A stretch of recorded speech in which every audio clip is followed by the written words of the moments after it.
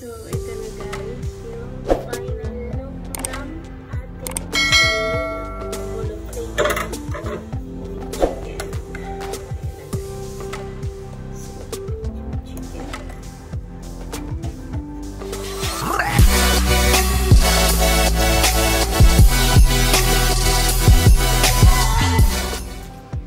Hello everyone, good afternoon. Welcome back again to our channel, Anwar Family Vlogs. So for today, we are going to cook Molokhiya.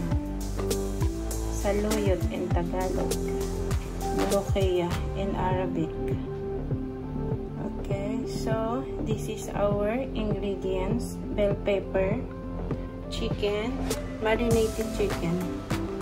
Okay, our frozen Molokhiya, tomato, garlic, and onion. With chicken cube, with bay leaf, with cinnamon, with cardamom, and cloves. These ingredients we are going to put with the chicken, because we will make our chicken boil. Ilalagay natin yung chicken natin, and ilalagay natin itong mga to. Okay, itong bell pepper, we are going to put this on our chicken, let's say 20 minutes before our chicken will cook. So for our chicken, yung whole chicken natin, kinat natin siya ng, yung kalahati ng chicken, kinat ko ng 4 na piraso, and then yung half, hinayaan ko na lang siya kasi I will going to show you how I will add chicken into the Molokhiya. Do it. We also add our tomato, garlic, and onion. So we will keep it maybe 30 to 40 minutes. It's depend on your chicken. So ayan guys, as you can see, the water is boiled, and we will add our chicken, our marinated chicken.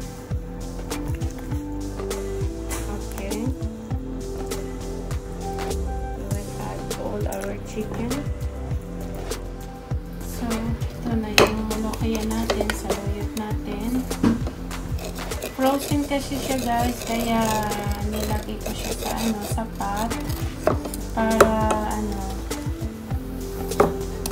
matutuwing siya. Pero hindi mo naman kailangan siya na ipatuwing pa bago mo lutuin. Basta ilagay mo lang siya sa kaldero.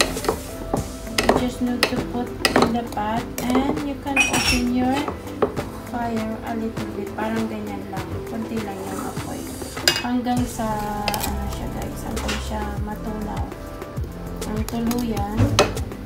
So tutulugin lang natin tong chicken cube natin, lagyan natin siya ng chicken cube para pampalasa, and then after mamelted na siya guys, naging parang sabaw na, saka natin siya lalagyan ng sabaw ng chicken na nilalagay natin. Ayan, naglagay din pala ako guys ng sili. Ayan, para mas malasa, mas mabango siya.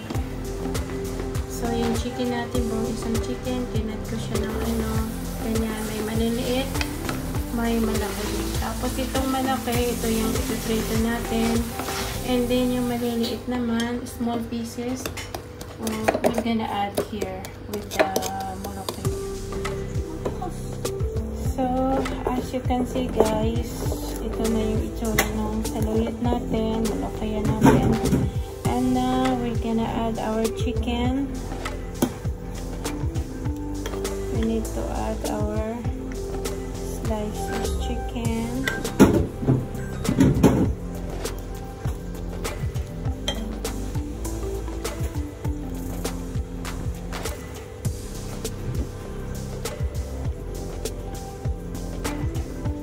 For the Molokhiya guys, it's up to you if you want to put the chicken with your Molokhiya. Maybe some of you don't want the chicken mixed with the Molokhiya, so what you can do, you can fry your chicken separate. But for me, I like both. So, I add a small slices chicken here, like half of the chicken here with the Molokhiya, and another half, okay, another half, this one, the thigh and the wing. I'm going to fry this one. Okay, so we have both. We have mixed with the soup, Molokhiya soup, and half of the chicken we're gonna fry. So we will keep like this for 5 minutes, and then we will add the chicken soup. But take note guys, this is very important. Kailangan hindi nyo siya hayaang kumulo yung saluyot natin, kasi aangat siya. Tapos pati yung kulay mag-iiba. Kailangan ganyan, kulay green. And then yung apoy is talagang napakahina ng apoy. Okay, so we will keep as it is for around 5 minutes. And then after that, we are going to pour our chicken soup. So now, this is the look of our saluyot Molokhiya with chicken. Now we are going to add our chicken soup. Kunti lang ilalagay natin guys. Let's say maybe mga 1 cup. Because we don't want it too light. Kailangan ano siya, thick. Kailangan medyo malapot-lapot para mas mas malasa. Okay? So yan lang siya guys. Huwag maraming sabaw, konti lang para mas malasa. Okay? So mga 1 cup lang yung nilagay kong soup. So ngayon tatakpan natin. Ngayon, magigisa tayo ng bawang, ng garlic para mas bumango at mas sumarap pa. So, ayan guys, magigisa tayo ng garlic.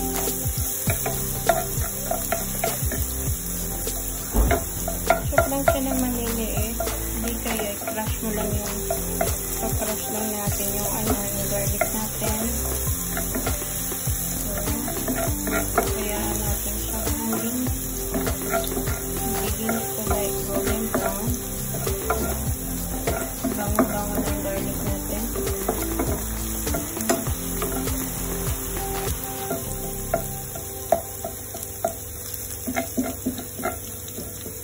Maybe some of you guys, especially Filipinos, hindi mahilig sa ganito, pero try nyo siya guys. Ang sarap, ang dami lutuin, masarap,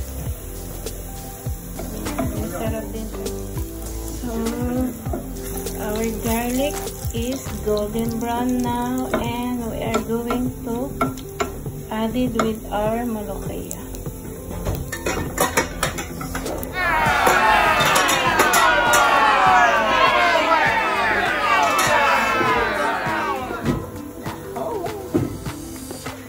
So, in the same time guys, kailangan yung saluyot natin is mainit.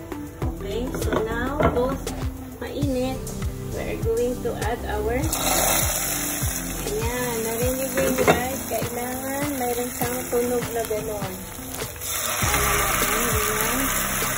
Para lahat ng amoy at lasa ng garlic.